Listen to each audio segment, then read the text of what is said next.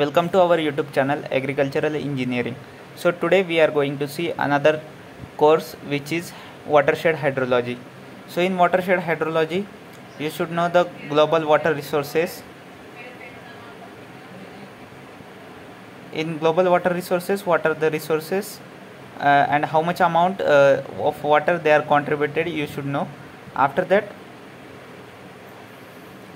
what is the average annual rainfall of India, that you should know from exam point of view, and they won't ask this much in detail, so you can ignore this another part now.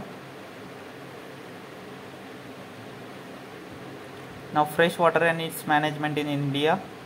So what are the problems, how much fresh water is available, what are the reason for water pollution, that you can go through. Now we will come to the important point, definition of hydrology. Hydrology is nothing but the study of water. In hydrology you should know the hydrologic cycle. After that, what are the application of hydrology? Flood control, drought mitigation, then land conservation. These are application of watershed hydrology. Then now see, from exam point of view, this is forms of precipitation. Drizzle, drop size is less than 0.5 mm in diameter and intensity is usually less than 1 mm per hour. In case of rain, drop size is between 0.5 to 6 mm in diameter, and drops bigger than 6 mm tend to break up as they fall. Then what is meant by glaze? It is the ice coating formed when drizzle or rain freezes as it comes in contact with cold object on the ground. Then sleet, then snow, then snowflakes, then hail. You should know the property of each type of this precipitation, forms of precipitation. Then after that, mechanism for production of rainfall. Mechanism to produce cooling of air, then produce condensation, then droplet growth, then accumulation of moisture of sufficient intensity to account for the observed rates of rainfall. Then different types of precipitation: cyclonic precipitation, then convective precipitation, and orographic precipitation. So you just no need to go in that much deeper, but you can see cold fronts move at a speed of 30 to 80 km per hour. Then what is cold front, what is warm front, then occluded front, then what is meant by convective precipitation, and what is meant by orographic precipitation. So you should know the definition of each type of precipitation. Then this is important point, rain gauge. The purpose of the rain gauge is to measure the depth and intensity of rain falling on a flat surface without considering infiltration, runoff or evaporation. So the main purpose of rain gauge is to measure the amount of rainfall. So there are two types of rain gauges. One is non-recording and another one is recording. In non-recording we have to measure the amount of rainfall manually, and in recording type, machine itself or rain gauge itself will determine the amount of rainfall. So non-recording gauge, this is Siemens rain gauge. So the standard rain gauge known as Siemens gauge is recommended and installed by the Indian Meteorological Department. This IMD is situated in Pune, Maharashtra. This is a vertical cylindrical container with top opening 127 cm. So you should know the dimensions of this type of rain gauge and what are the consideration for installation.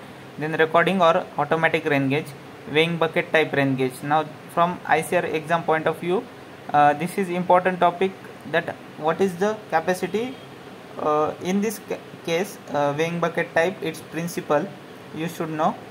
Then tipping bucket. In tipping bucket, this is important, fill in the blanks. A pair of bucket are pivoted under the funnel in such a way that when one bucket receives 0.25 mm of rainfall in tips, so one bucket receives 0.25 mm of rainfall, remember this one. Then siphon type automatic rainfall recorder, this is siphon gauge.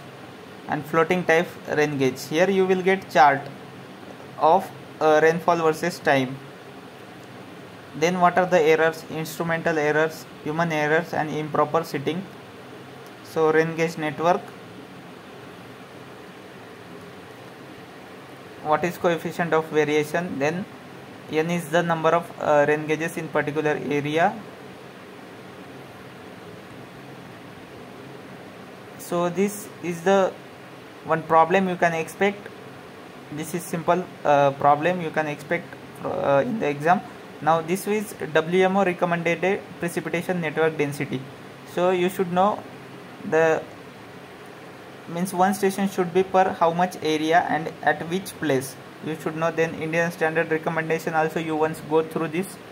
If you want to learn these two things in deep, you can see our courses, crash course of agricultural engineering in playlist.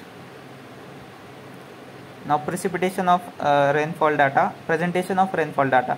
So mass cover of rainfall. The mass cover of rainfall is a plot of the accumulated precipitation against time. So here precipitation against time is called as mass curve of rainfall, whereas hyetograph is a plot of intensity of rainfall against the time in the hyetograph. Means it is intensity of rainfall against the time, which is known as hyetograph. So depth area relationship you will get by formula. Then maximum depth area duration curves.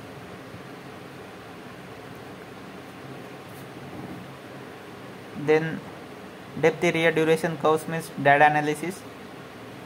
So next one is estimation of missing rainfall data.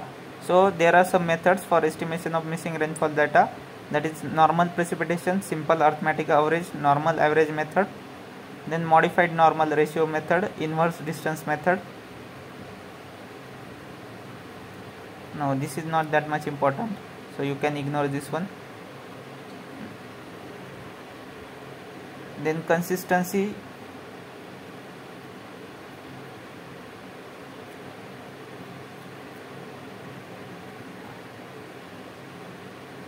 this is also not important, consistency of rainfall record. Then estimation of mean aerial rainfall, this is important method. Arithmetic average method, the method consists of computing the arithmetic average of the values of the precipitation for all stations within the area. Thiessen polygon method, this is a graphical technique using in which calculates stations weight based on the relative areas of each measurement station in the Thiessen polygon network.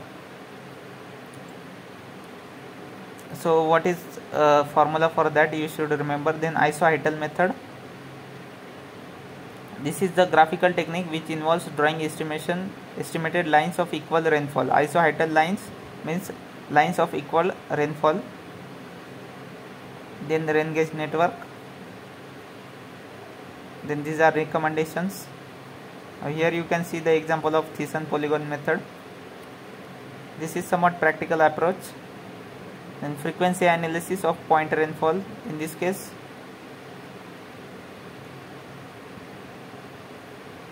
no, this topic is not that much important. You can ignore this one also. Then hydrological abstractions,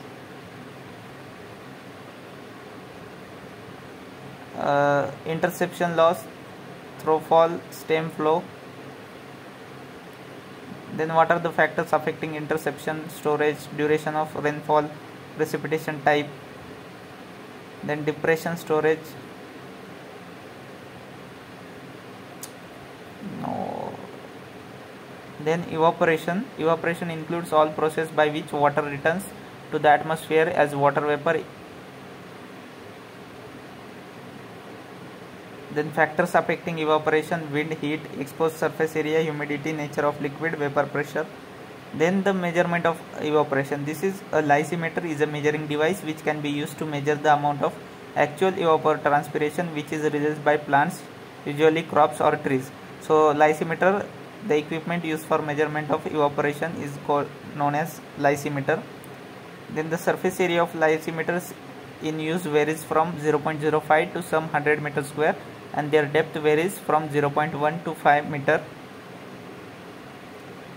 So there are lysimeters two types, weighing type and non-weighing type.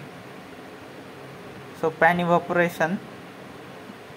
Then here one pan evaporation, a type of pan evaporator.